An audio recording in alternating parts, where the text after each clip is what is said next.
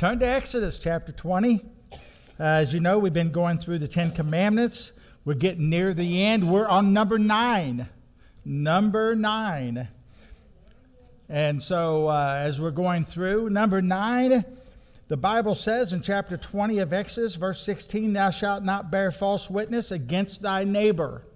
Now, we condense that basically, and we just say, don't lie. All right? That's what we say, okay? Don't lie. But in all honesty, it goes a little deeper than just that. It's not just telling any lie. There are specific things that are a real problem, and those specific things has to do with how it has, or what it has to do with your neighbor, with the people around you. Sometimes, we can tell lies. We say, oh, that's just a little white lie or whatever.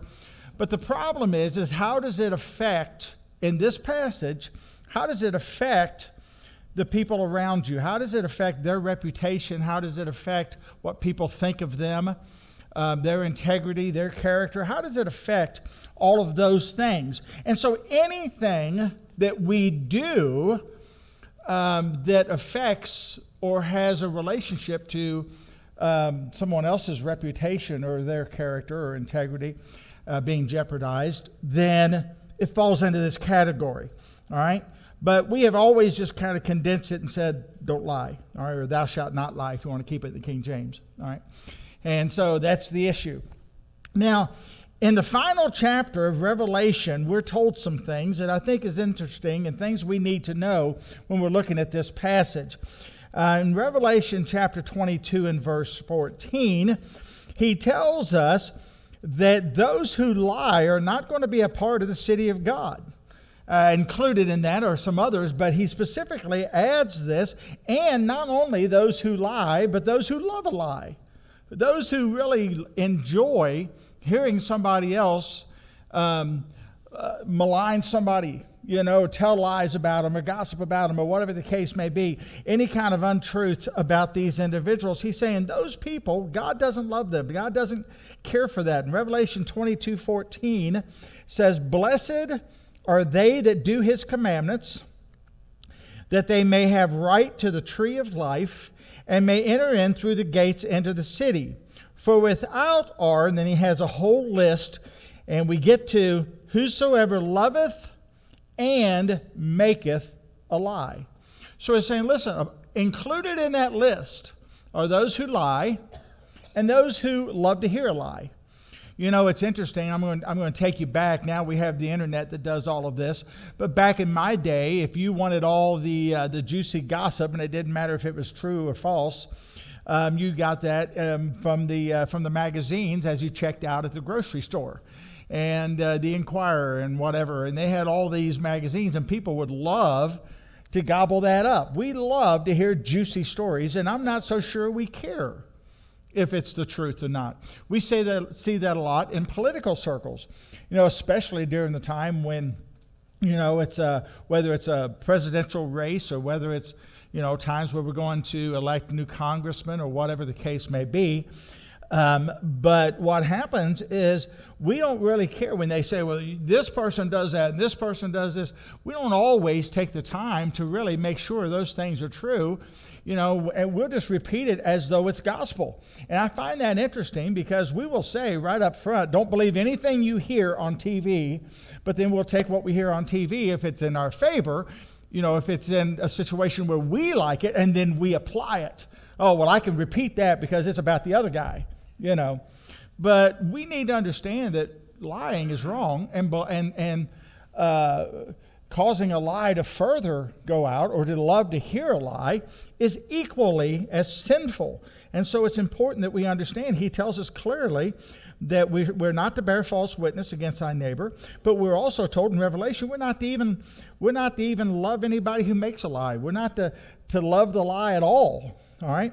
Now, God makes sure, according to this command, that we respect other people's reputation. So it's designed to safeguard the reputation of the people around us. A person can destroy their own character, and there's not much we can say about it, I guess.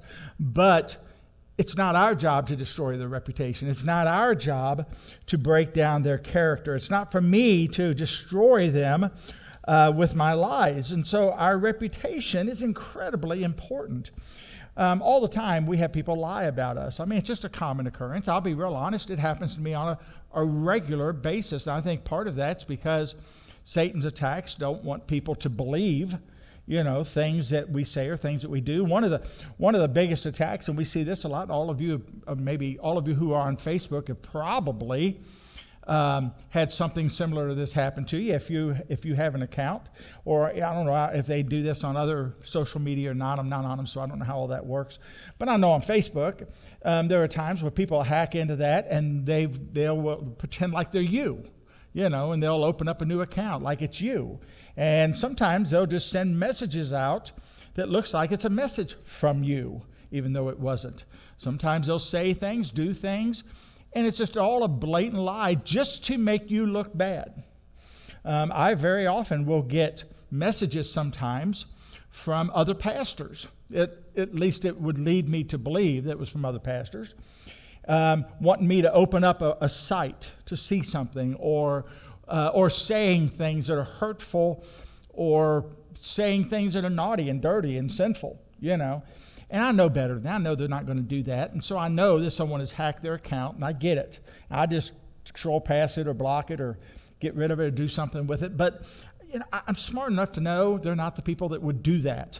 And so we got to be really careful that we don't believe a lie.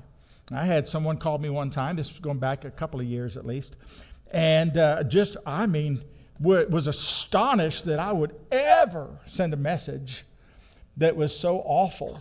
And I said, I got news for you. I don't send messages. I didn't send that. If I send a message, you're going to know clearly it's from me. And that's not from me. Well, it's just awful. I can't believe you. I didn't send. I'm trying to tell you, I didn't send that. But it came from you. I know you had to have sent. I did not send it. Someone has hacked my account. Get it in your head. I didn't send it. All right, you know better than that. I would never do. Well, I wouldn't have thought about you doing something like that. And I'm just really offended by it. I never did really, I think, convince them that I did not send that. I don't think they ever bought into it. Now they probably think that I'm this horrible, wicked guy that sends out porno, Yeah, and it could very well be. Who knows? But my point being, people love a lie. The world loves a lie. And if we're not very careful, we're quick to believe a lie. And the Bible's saying don't. Be really careful, be real cautious about those things. Because in all honesty, our reputation is so important. Proverbs 22:1, a good name is rather be chosen than great riches and loving favor rather than silver and gold. So God tells us, listen, your reputation is the most important thing you really have when it comes to dealing with people. So you have to really protect it. The Bible has a lot to say about lying. We can't even begin to touch on all of it. But I want to just mention a couple that to give you the idea so that you understand. In Proverbs, this is a very familiar passage. We usually use it for some of the other things that are taking place there. But he says in Proverbs 6:16, these 6 things doth the Lord hate, yea, 7 are an abomination unto him. We've said this before, and it names 7 things. But it's interesting to me, twice he mentions lying. Out of the 7 things, 2 of them deal with lying. He tells you this in verse 17, Proverbs chapter 6, verse 17. He says, these are things that God hates, okay? And 7th is an abomination. 17 says, a lying tongue. So God hates a lying tongue. Hates it. That's a strong word. Have you ever thought about how strong a word hate is? I mean, hate is, I don't want anything to do with it. I despise it. It's the contrary to love. It's the exact opposite of those things that God would love and care for. So in verse 17 he says a lying tongue. And then verse 19, he says a false witness that speaketh lies. So he's saying, number 1, I hate a lying tongue. But number 2, I hate that guy that lies. I hate the guy that does it. Now, we always talk about, God doesn't hate anyone. I'm going to straighten you up here for just a second. All right? God does. Those who rebel against him in this fashion, those who ignore him, those who reject him, we see clearly that God does hate those individuals. To give you an example of that, you look in the Old Testament and we think, man, the Old Testament is a bloody mess. It really is. I mean, he has the nation Israel go into other nations and completely destroy them.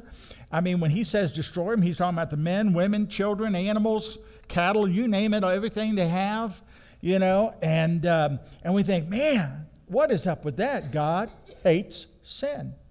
And these are people who are so engulfed in sin that these children are going to grow up in such a society as that. He hates those individuals that have no regard for him and no regard for his laws.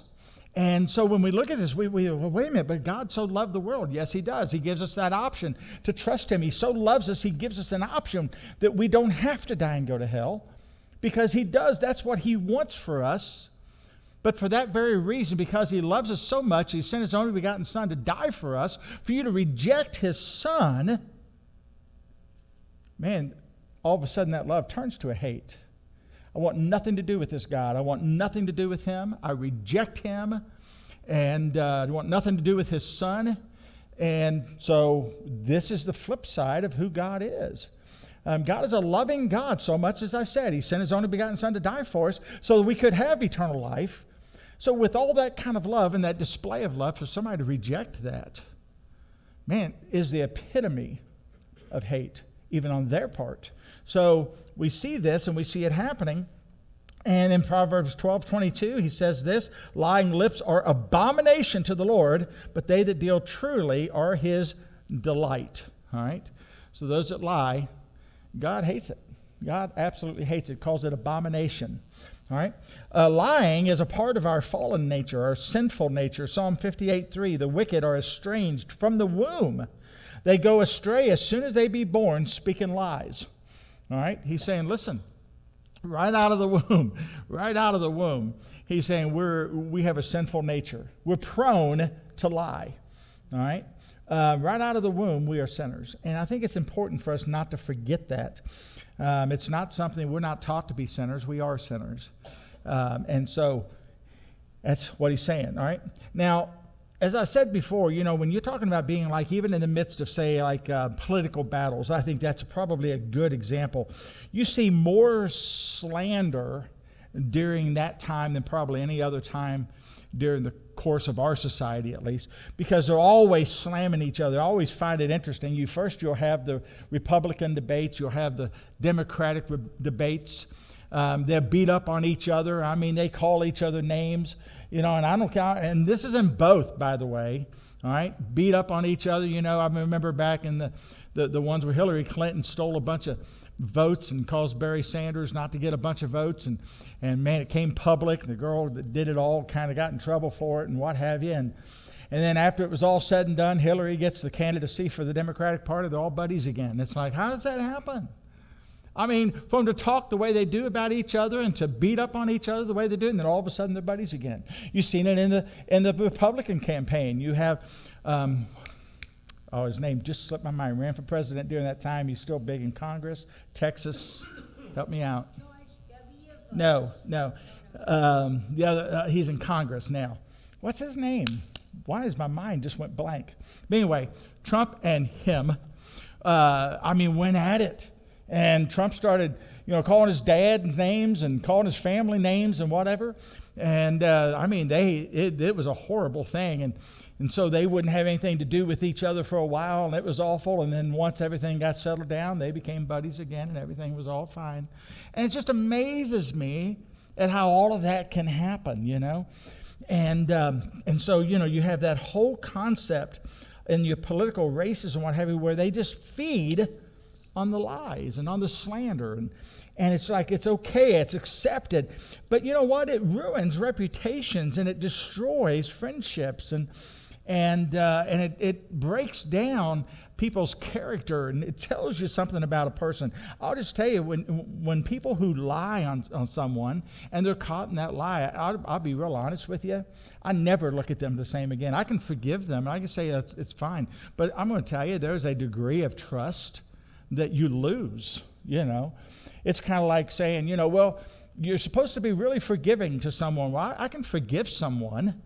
Let's say you have someone that, someone that gets saved and they have been in the past. Oh, let's take it to the extreme. Let's say they were a pedophile. All right? And they get saved, and then they are really brokenhearted over what they have been and what they have done, and and their life has changed, and there's something entirely different, and they profess that. They come to your church. They want to be a part of your church. I'm going to tell you now, I can forgive them. I can welcome them in, but they're not going to work in my nursery. You know what I'm saying? There is a degree of trust that you lose in some of that. Your character gets broken, and you don't have the same reputation that you once had. And so what happens is if our reputation is destroyed, I mean, we don't have the influence that maybe we would have otherwise. And so it's important that we keep those things intact. And sometimes people will say and do things that take it out of our control. I had a pastor friend who had taken in a teenage girl. He and his wife had taken in a teenage girl, trying to help her because her family would not. And they took her in and tried to help raise her, and then she didn't get her way, and so she accused him of molesting her. And he wound up losing his church, lost his wife, and his family fell apart, and he was just a mess. His character was destroyed. Everybody's thinking that's what took place, that he had molested this girl. A few years later, she came forward and confessed that she had made it all up because she didn't get her way. All right? And it didn't put his marriage back together. It didn't get his church back. His character, and those who didn't hear her confession, and those don't know that she took all that back, that she said it just didn't happen. Well, his character in their eyes and his reputation is still bad. It's a shame that those things happen, but they can happen in a moment. And all it takes is just someone saying something. That's why it's so detrimental when people say things about us. And we have to be really cautious about that within the church. Man, we got to be so careful of things that are said and things that are done and how we portray one another and things we say about one another. I got to tell you now, if you've got an alt with me, don't go to somebody else talking about it. Come to me. Let's get it squared away between us. Let's not spread it all over the church. Let's get it squared away. And that way, nobody's reputation is destroyed. Because you come to me instead of going to an individual, and I'm going to tell you now, you've hurt your reputation with me, because I'm thinking, if they'll talk about them that way, they'll talk about me that way. So understand, it's important that we control this tongue. All right? Lying also aligns you with Satan or this world rather than aligning you with God. John 8:44. You guys know this passage. Ye are of your father the devil, the lust of your father you will do. He was a murderer from the beginning. I'm going to come back to that because I think that's an interesting statement. And abode not in the truth, because there's no truth in him. When he speaketh a lie, he speaketh of his own, for he is a liar and the father of it. So if you want to talk about lying, let's go back to the father of lies. Let's talk about Satan. All the way back in the Garden of Eden, he deceived Eve. And he deceived her first by kind of twisting up what God said. And then he just blatantly rejected what God said, changed it altogether. Just changed it altogether. Said, God said that this is what will happen. And God didn't say these things, but he made it up and he said it. So he lied about God. He lies about himself. He lies about the world. He promises things that he cannot produce, and he makes the things of the world seem so much more important than they really are. That's the lies of Satan. He wants you to think that everything in this world, man, is so much more important than God's people, God's church, God's word, God's message. So much more important. He makes it look so enticing. I'll just be real honest with you. Right now is an enticement. Our beloved Bengals are doing really well. Everybody wants to see the Bengals win. I'd love to see them win. I think it'd be cool if they won the Super Bowl. But here's the thing. He makes that so enticing that if somebody came up and gave you tickets, be like, oh, dude, I got to miss church for this. Why? What's the most important thing? See, Satan makes it look like, even if somebody here tell me who won the Super Bowl 5 years ago. Help me out. Bengals, probably. No, they've never won the Super Bowl. See, If you figure it out, it's because you're going to sit there and think and think and think and think and start naming all the ones you can think of that won. And yeah. So what happens? Here's the deal. What he does offer and tell you that's so important. Man, it's so important. People forget it in 5 years. We may not because it's our town. But I'm saying those things will be long forgotten. Those things will be long forgotten. And so, when you stop and think those things through and you start concerning yourself with those things, you make them so much more important if you're not real careful than the things of God. That's a satanic lie.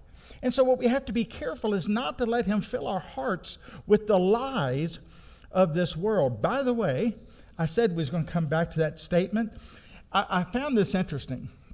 He says, "Ye are of your father the devil. The lust of your father you will do." By the way, he's saying those people who are lying and believing a lie, their father is not God, it's the devil. He makes that clear right there. Your father, he says. That's who your father is. But he says he was a murderer from the beginning. Now, that's a hard statement. From the beginning of what? From the beginning of where? And how did he become a murderer? I thought he was just a liar. All right? But what really happens is in a nutshell, I ain't got time to get into this. It's not about this. It's about lying. But keep in mind, he says from Satan's beginning, or is it just from the beginning of the world? I don't know. But from the very moment of the beginning, he murders. Which tells me that whatever he did in the Garden of Eden there with Adam and Eve took place right in the beginning. I don't think there was this large span of time. People say we have no idea how much time expired before he did this. Well, no, we don't. But I don't imagine it was much because he says from the beginning. I don't know about you, but everything I've ever read, the beginning is in the front. It's the front side, all right? Not in the middle, not anytime else. It's in the beginning. And he says he's a murderer. You would have thought he said he was a liar. But he was a murderer. You see what happens? He was a murderer because what did his lies cause? His lies caused a spiritual death and a physical death upon man.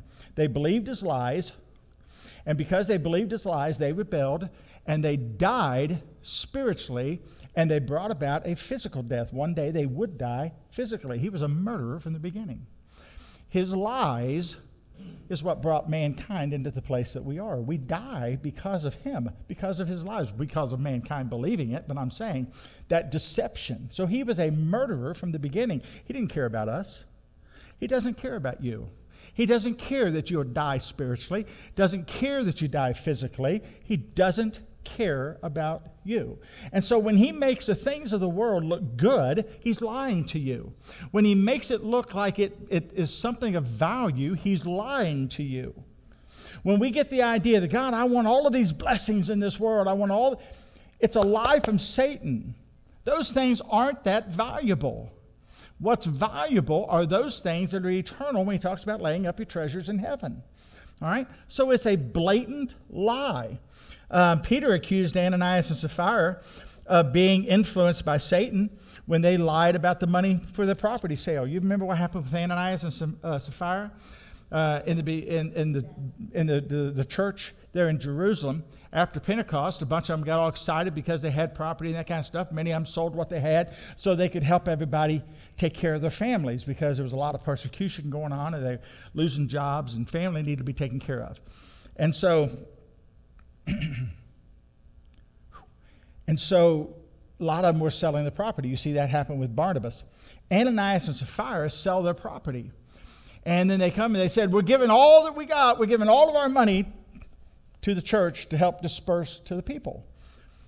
And they hadn't. They had held back some. And if you remember, they were told, listen, it was yours to keep. You didn't have to give it.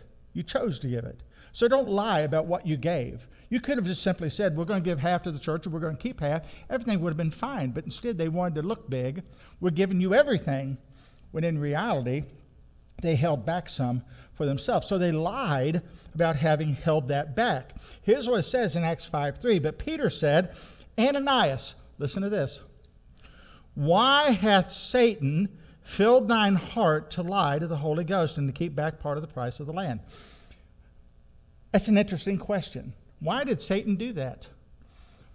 I don't know why Satan does what he does. He's a liar and a thief, I guess. But you know what the question is? The question is really this. Why'd you let Satan do this? Why'd you fall into his trap? Why did you allow Satan to dictate what you were to do? You took a good thing and let Satan destroy it. You took something you was doing that was an incredible thing and a wonderful thing and could have been used greatly. And just because you wanted a little notoriety for it, you ruined it. And so you lied about it. You let Satan do that to you. That happens so many times. We can all fall into this trap pretty easy, by the way. Any one of us can fall into this trap. And the trap is, I'm going to do something good because God has led me to do that something good, but we got to make sure that somebody knows about it. Because we don't want to do it and not get noticed. Boy, God forbid that I would do something and not get a little recognition for it. You know. Understand, if we're not careful, we're doing it for all the wrong reasons, and we're making it look like we care, when in reality, what we are people want attention. And we lie. We're lying even in a good deed. Lying even in a good deed. And so he's saying, be careful about this. And this is what Ananias did. They did an incredible thing. They gave a lot of money to the church, but they held back a portion and then lied and said they had given it because they wanted it to look bigger and better than what it was. All right? So it's important that we're careful about that. And if we're not careful too, you know, have you ever noticed that we kind of sometimes will try to justify things that we do?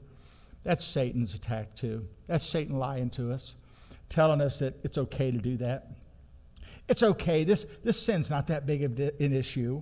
Oh, it would be if it was in Floyd's life, but it's not in Floyd's life. It's in my life. So I've got it under control. That's Satan lying to you.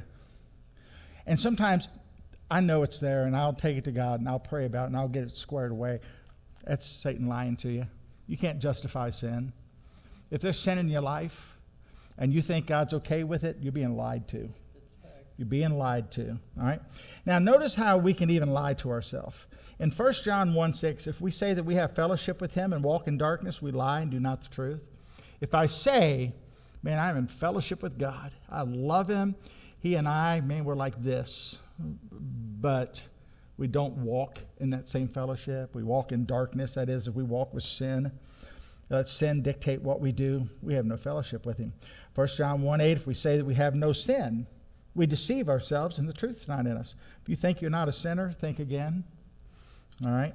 By the way, can we accuse God of lying? No. Well, we can accuse him, I guess, but it's not a wise thing to do. 1 John 1:10, if we say that we've sinned, we make him let me say that again. If we say that we have not sinned, we make him a liar, and his word is not in us. Wow. If we say, listen, I'm cool. I don't have any sin in my life. We've made God a liar. How do we make God a liar? Because he had just said, if we say that we have no sin, we deceive ourselves. The truth is not in us. So Romans 3:23, for all have sinned and come short of the glory of God. Yep. And so we understand that. But the interesting thing here is this passage, just throw this in extra. This got nothing to do with our lesson. But this passage actually clarifies the fact that John was writing under the inspiration of God. Notice that? Because it was in verse 8, if we say that we have no sin, we deceive ourselves and the truth's not in us. All right? And then only 2 verses down, if we say that we have not sinned, we make him, who's him? God. Make God a liar. And his word is not in us. So what are we saying? You're saying that what I just said back in verse 8 is not true, and it was from God's inspiration that I said it. So he's saying you make God a liar if you don't believe it. So he actually confirms the inspiration of the word right there. All right? Can we be judged by our lies? Listen to this, Matthew 12:36, but I say unto you. You need to hear this because this is one that we probably overlook sometimes, that every idle word that men shall speak, they shall give account thereof in the day of judgment. I don't like that verse. I've committed too much idle words. We've probably all said plenty of things that we wish we could take back, that we wish we had never said, that probably hurt people's lives, that maybe even hurt our own reputation as well as somebody else's. And he says, every idle word, we're going to give an account of it in the day of judgment. For by thy words thou shalt be justified, and by thy words thou shalt be condemned. God's saying, we'll take your word on this and see what you have to say about it and see what pans out. So all right? are you saying that we'll be condemned for the things we do? I think we'll be judged by that. He'll judge us for the things we say. Every word. We're not going to be condemned and sent to hell for it, right? I think that those who are lost will be, yes. When he's talking about the judgment here, for the lost, it'll be at the white throne of judgment. For the saved, it'll be at the judgment seat of Christ. For the lost, they will be condemned unto hell for the rejection. God, I want nothing to do with you. I reject you. And for the saved individuals, we will lose rewards. We will not receive blessings that he wants us to receive because we have said and done things that are contrary to his word. All right? Now, I want you to notice, too. Let me read this last verse. Revelation 21:8, just because it's a hard one. But the fearful and unbelieving and the abominable and murderers and whoremongers and sorcerers and idolaters and all liars. Now, I want to stop there for a second. He doesn't say, but all the fearful, all the unbelieving, all the abominable, all the murderers. He doesn't do that. He just lists all them by name. All right? He just says the fearful, unbelieving, the abominable, the murderers, the whoremongers, the sorcerers, and idolaters. But then he adds the word all to liars. And all, not some, not a few, all liars. Now, I want you to understand something. This is not those who have lied, went to God, sought forgiveness, and received forgiveness. These are people living that lie. These are people that have designed their life. Their life is built around being a liar. You know, saying things that are a lie, believing things that are a lie, condemning people with a lie, hurting reputations with a lie, and it becomes your lifestyle. It's who you are, and you justify it, or you're able to live with it without the guilt. He's saying these are the people that are liars. All right, we can all sin, and if you think you're not going to sin, think again. All right, we can all sin from time to time, and in all likelihood, every single solitary one of us has told a lie at some point in time. All right. And by the way, a lie is a lie is a lie. There's no such thing as little white lies and big old black lies. All right? A lie is a lie. All right? So, all liars shall have their part in the lake of fire with fire and brimstone, which is the second death. Now, notice the various types of lies. I don't have time to really get into this, but because I really have poked around for some reason. I don't know. Slander is a type of lie. Psalm 101:5, whoso privately slandereth his neighbor, him will I cut off. Slander means basically to defame or to injure maliciously by uttering some type of a false report. They did this, they did that, when they didn't. All right, something false. A talebearer or a gossiper is the way we would probably term that. Leviticus 19:16, thou shalt not go up and down as a talebearer among the people. It's a person who tells these idle tales about individuals that does not necessarily have any truth attached to them. They're far less concerned about the truth, more concerned about the gossip, because that's what's important. You find something bad on somebody, man, I'm telling you, we want to spread that a whole lot faster when we find something good. We ought to not be so hesitant to praise people. We ought to not be so hesitant to say these are good people, and these people are godly individuals, and they seem to do the work that God has called. We need not to be hesitant about that, by the way, and not be so upset about it. We ought to do that. Instead of finding fault, we ought to find the good. Backbiters, whisperers, backstabbers, those who insinuate things. Proverbs 6:12-14, you can read that. It talks about the frowardness of your mouth and heart. A lie can destroy so much. We've talked about that enough. I can just kind of get past all of that, I guess. And listening to that lie is every bit as bad as telling that lie. If somebody is telling you a lie and you know it's a lie, You got to stop them. Don't listen to it. Stop. I'm no notion to hear a lie. I know you maybe even believe that. You have nothing to back it up. You have no proof of it. And if you did, you ought to go to that. Have you been to that individual? Don't tell me. Don't tell me this thing. If you're telling me instead of the individual, you're lying about it. I don't want to hear it. All right? Go to that individual. If you can't work it out with him, go through the proper channels. Get it done the way the Bible says to do it. There should never, ever, ever be a time where I'm sharing with Miss Cheryl here about something that Miss Penny did. There is never a time that should happen. I go to Miss Cheryl and I say, Cheryl, I heard this about you and it's being spread around. You might want to put a stop to it. You know, I'm going to take it to her. That's what I'm supposed to do. That's what I'm instructed to do. Y'all got no business hearing about it. It's between her and I. We need to fix this. She don't listen. She says, tough. You don't like it? It's your problem. So now I got to go find me somebody else. Let me go get a deacon or something. We're going to come back to you again. Hey, let's get this thing right. Come on. I want to see you be able to be blessed. I want to get this thing right. All right? But there never is that point in time where I think it's necessary for me to take it to anybody else.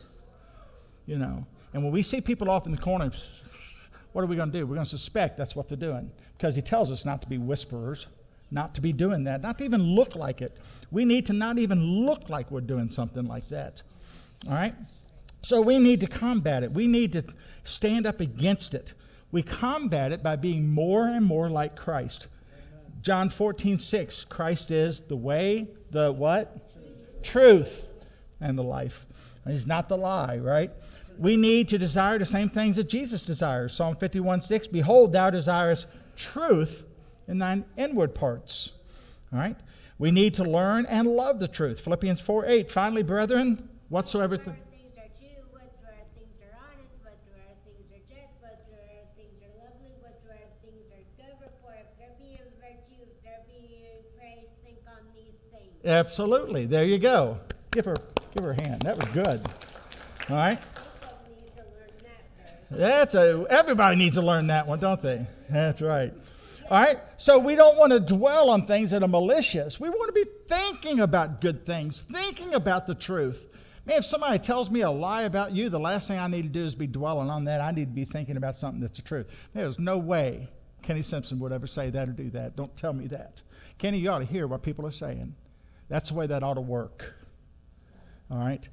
And so understand, we need to think about things that are right, things that are true, and we need to lastly live that truth. Ephesians 4:25, wherefore putting away lying, speak every man truth with his neighbor, for we are members one of another.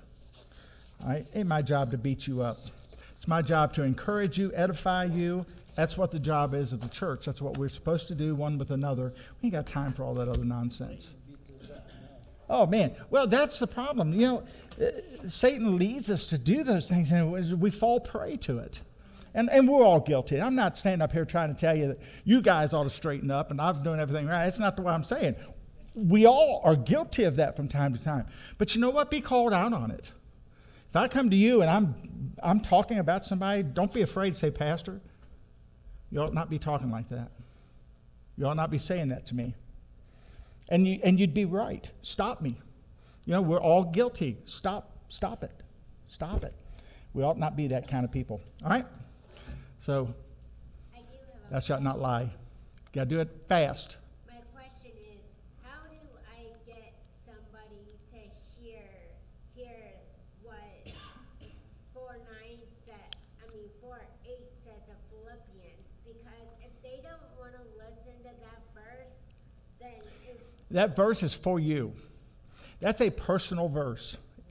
That verse is for me. It's a personal verse. I can't always make people think right. What they have to do is be convicted by the Holy Spirit of God. That verse is for me to read it, see it, and apply it. And so, when you figure it out, let me know. I've been preaching for a lot of years. I can't even get saved people to figure it out. Okay, so. Well, I am asking Jesus, but I need some advice on how to. I hear you. You know. Well, all you can do is live it yourself, and let them see it in you, so that they'll want to hear it from you. All right. All right, guys, appreciate all of you. Let's pray and we'll be dismissed. Dear Father, Lord, thank you for the day. Thank you for the opportunity to once again share your word, and we just pray that you bless it and use it. We love you, Lord, in all you do. In Jesus' name, amen.